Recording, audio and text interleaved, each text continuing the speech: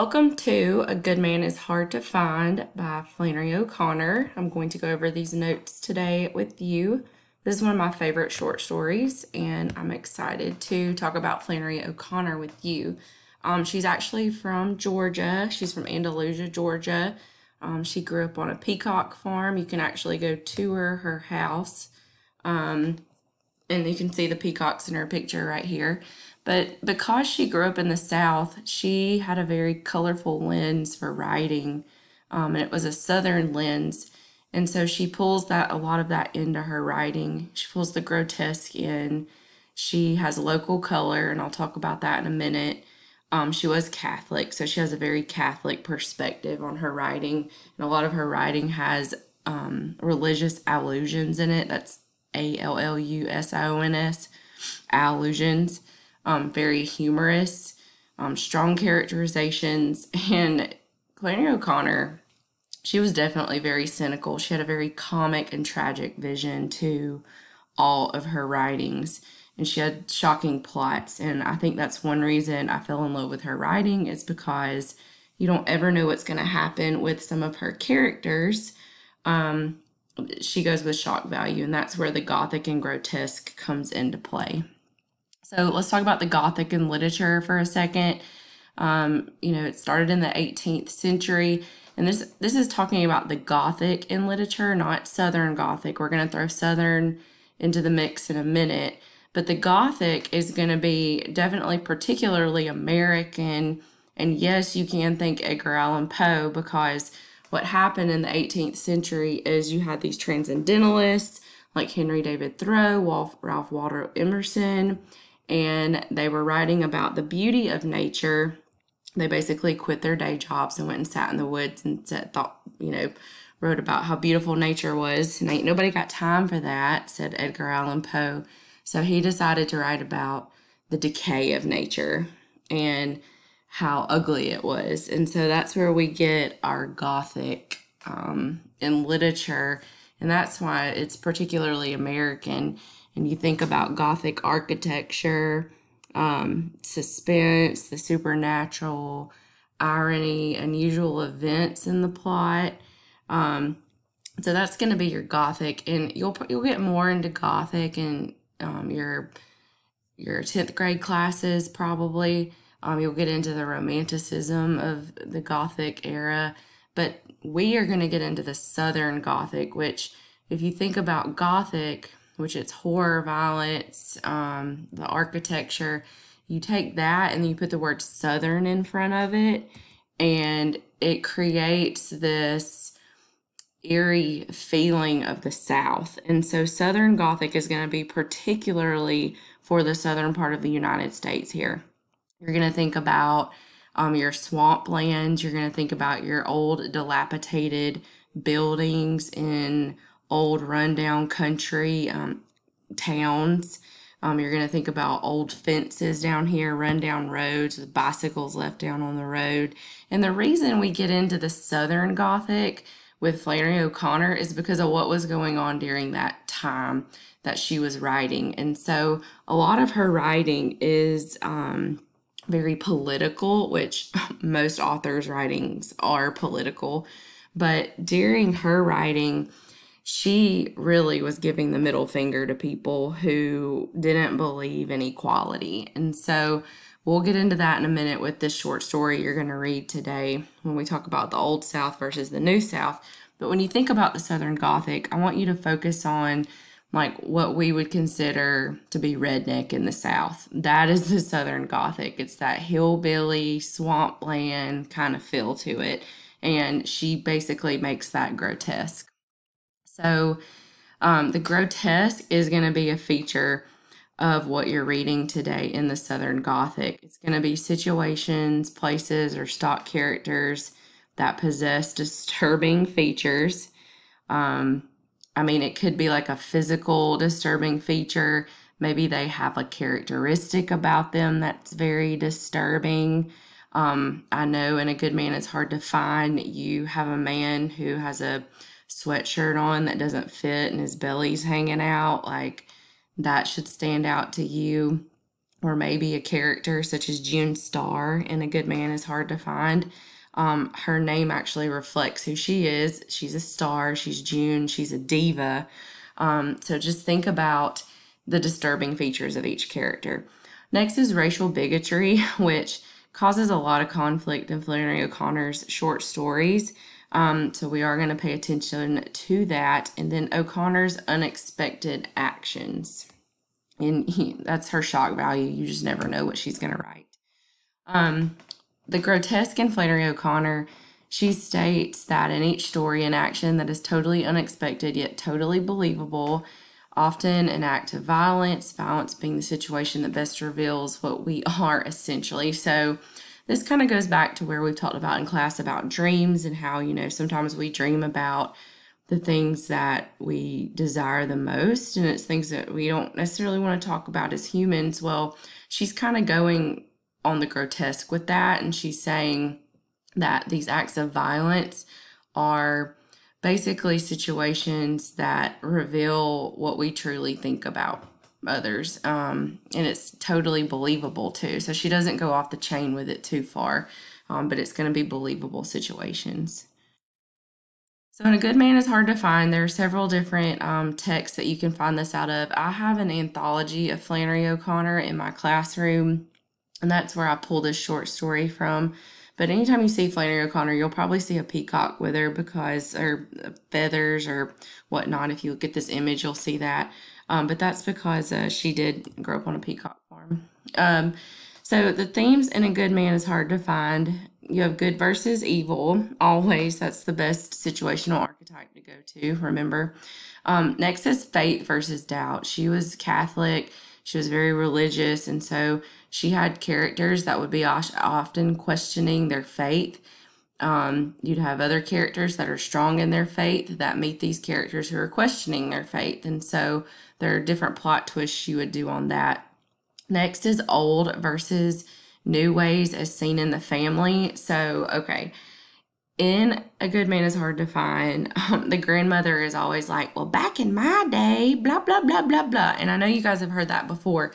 That's exactly what she's talking about here. So, back in my day, we did blah, blah, blah, blah. And so the family is, going to want to do one thing and the grandmother's going to want to do the other. So that's going to be old versus new ways as seen in the family.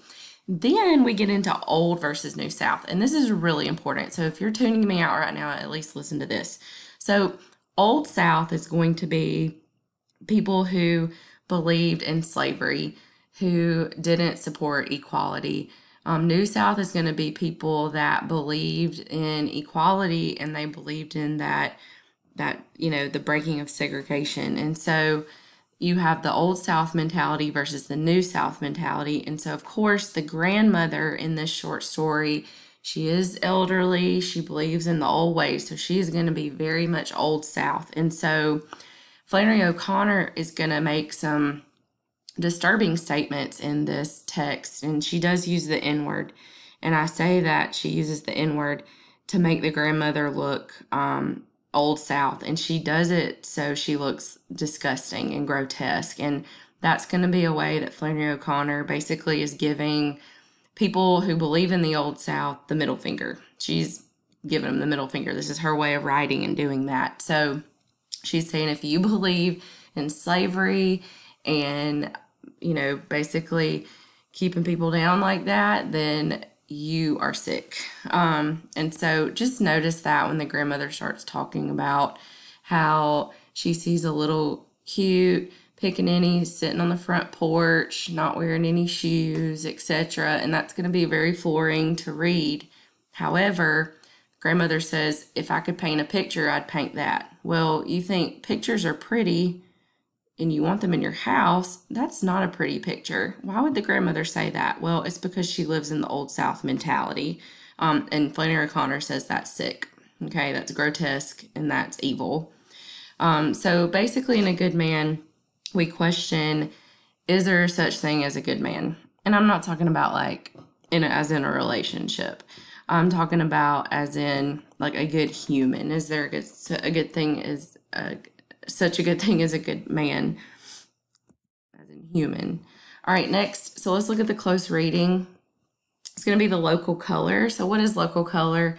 That's going to be something that would only be familiar with the people that live in the area. So for example, when I first came to Bremen, somebody said something about a people pleaser, and I was like, do what? A people pleaser? I have no idea what y'all are talking about. And then I found out it was the local gas station. Like, everybody in Bremen knows about people pleaser, except I did not know about people pleaser, but now I do.